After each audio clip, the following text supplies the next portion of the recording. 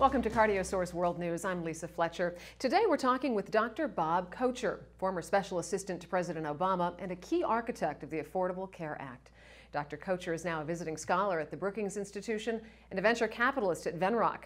He's a frequent editorial contributor to the New York Times and the New England Journal of Medicine. Now, before serving in the White House, Dr. Kocher served as a principal at McKinsey & Company Management Consultancy. We're following up today on an interview that Dr. Kocher had in the July issue of CardioSource World News with Dr. Sachin Jain on his path from medicine to the White House and on the future of American medical care. Dr. Kocher, thanks for being here. Thank you. So, you were a chief architect of the healthcare reform. What kinds of things should cardiologists know about healthcare reform? I think they should know, first of all, that it will help them take care of patients. As a result of healthcare reform, virtually everybody will have high-quality insurance that will allow doctors to do the care that they want to do without worrying about patients having excessive cost sharing or a lack of access to care. I think that's the first thing. I think the second thing is that it's going to actually roll out slower than they think. And so while there's a great deal of change coming over the next decade, it is literally over the next decade. And so they'll have time to prepare and adapt and to be comfortable, I think, with the changes as they come. The ACC supports a lot of the provisions of healthcare reform, but there are still some concerns, primarily in addressing liability and payment reforms. What role can ACC play to sort of move those reforms forward? Well, I hope we can actually address medical malpractice. It's an important area that hasn't been tackled yet. One of the reasons why it hasn't been tackled is that there's a lack of unanimity around what is the best answer. And different medical specialty groups had different perspectives on this, as do members of Congress and the public at large. And organized medicine could certainly do a lot to align around, what are the practical paths that get the balance right between protecting doctors and protecting patients, and agree. Because today when you go out to the medical community and ask, well, how do we fix it?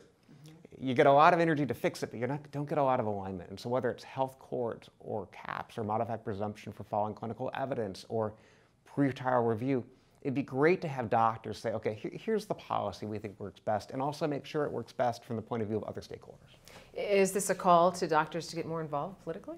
I think so, and also to coordinate. Right now, as a person who is on the receiving end of input from doctors, there's 30-odd specialty societies, there's the AMA, there's patient groups, and they don't agree on what to do. And it made it very hard politically to figure out how to move forward without having a sense of, what is the right policy. And there's been little tested really across the country around these different areas. So there's ambiguity for how it's going to work.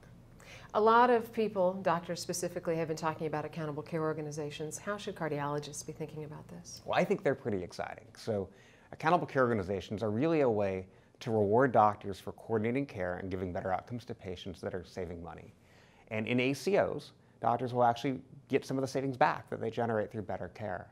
What I like about it is that cardiologists are so integral in treating patients with CHF and CAD that as they have better outcomes and patients use the hospital less and need fewer cardiac catheterizations and fewer echoes and have better control of their blood pressure, that's going to save money and they'll get back some of that money. And there'll be greater demand by primary care doctors and others to have expert cardiologists help make sure that patients do better with these diseases that we know we can do better at. Very, very few people have read healthcare reform legislation from front to back. What do you think doctors, specifically cardiologists, might find surprising within it? I think they'll find surprising how much money is going into R&D around how to improve the delivery system. One of the more exciting parts is the Center for Medicare and Medicaid Innovation, which is basically an $11 billion venture capital firm that can go out and test ideas and things that save money and improve quality. Medicare has the authority to bring to scale across the health system. That's never been able to be done before. You had to go back to Congress and pass a new law, and it took years. So this is a way to bring to scale things that work. They also have the power to partner with private payers. So one of the annoying things about being a doctor today is that every payer has their own program to try to reward you for better care with different quality measures and different payment systems. And that creates a lot of noise and not a lot of signal if I'm in practice. Now at least Medicare can join up with people who are doing programs in your state, such that you'll have one program and you can really focus on it and hopefully change your practice in ways that reward you. Many have suggested that the meaningful use of electronic health records is going to transform care. What do you see as an opportunity to improve care through health information technology? Well, I think we know from every other sector of the economy that as you create data and connections and the ability to actually use data to improve performance, you can get better productivity, better outcomes, more personalization, fewer errors, and it's frankly more fun. There's less paper flowing. And I'm very excited for healthcare, that health records and the fact that we can exchange data, we can view data, we can do all the cool things you can do with data is going to make, frankly, being a doctor a lot more fun, a lot better, a lot less frictional with all the admin, and unleash a lot of productivity. If you look at how every other sector of the economy has benefited from information technology, healthcare's sort of yet to see that big improvement, and I think we're on the cusp of it. A lot of different ways suggested to improve care delivery. What do you see as the most promising? I think the most promising one is actually the ability to have payment systems that reward doctors for sitting with patients and agreeing on treatment plans. And if those plans lead to better clinical outcomes and save money, that doctors can share in that savings. So the pressure to do more tests and procedures should diminish rapidly as we move to more of these shared savings programs. And I think patients will like it because it will be clear what we're doing and why we're doing it and what they have to do. And we all know that engaged patients who understand why, what we're expecting and when to call and how to access the system are better patients and do better. Some may have suggested that previously doctors would do more tests to make more money. Now there's an incentive to do fewer tests to make money. Is that a concern at all? Well, I think the variation that you see in America is eye-popping. And that variation exists in every market in the country. It exists within every organization in the country. And you hope that it's because patients need it, want it, and are actually part of that decision making. And the worry today is that in some cases that's not the case. The doctors actually have a true economic incentive to do more without it actually doing good for the patient. And in a world today where most patients are bearing 20, 30, 40% of the cost directly out of their pocket, it's really costly for patients. And so aligning reimbursement with what patients want and rewarding doctors for being more parsimonious, I view as a very good thing. Unnecessary variation and reducing that so it's more likely evidence-based and patient-centered is also a really good thing. And so I hope that this leads towards more often use of data, more often engagement of patients, and doctors who don't have either a conscious or unconscious concern that what they're doing is actually antithetical to their economic interest.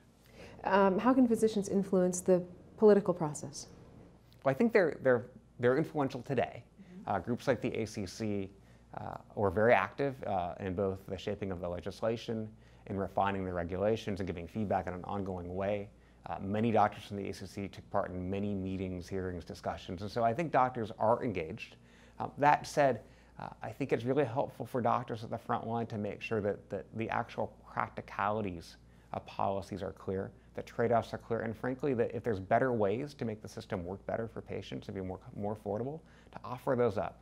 Because people who make policy are seldom also seeing patients, and it would be great to have more input. When physicians are physicians and they work within their world, when you jump over to policy, that's a totally different universe. For somebody that is now inspired to get politically active, what are the obstacles you think they're going to run into?